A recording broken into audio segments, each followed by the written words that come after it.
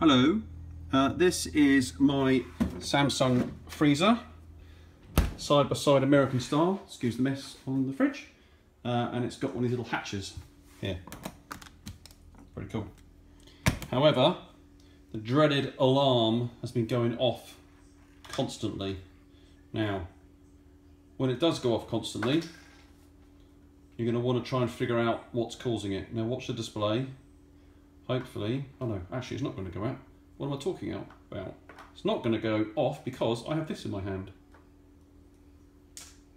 This is a magnet that sits in here. I'm going to pop it back in. Watch what happens. So magnet's back in, and actually it says switch on here if you can see that on your fridge. Display 2, 1, gone out. That means it's working again. Now, you might have noticed as well, I'm going to open the door to get the temperature back up. Look how warm the fridge is, 11 degrees. That's because when that little switch is not turning the light off and the alarm is going ding, ding, ding, it also is telling the control board to not begin the cooling cycle.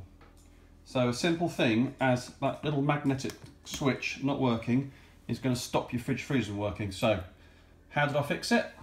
Let's go back up here again. So I've undone the screw on this and I lift it up. Be careful because there's lots of cables under here, and your issue will be that, whoops, that there. Now that is the magnetic switch, which when it's on here makes contact at a distance with that magnet there. See that? Now you can test to see if it's this by opening the fridge and getting a magnet. Take that magnet out and it pops out quite easily. You might have to push the tab back a bit and hold it against it.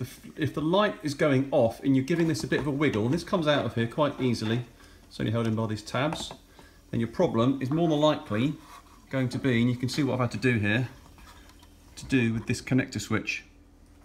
Now I'm going to buy a new one, but for now I've stripped it back and basically just rammed it in there so that there's contact, but basically that cable had come loose.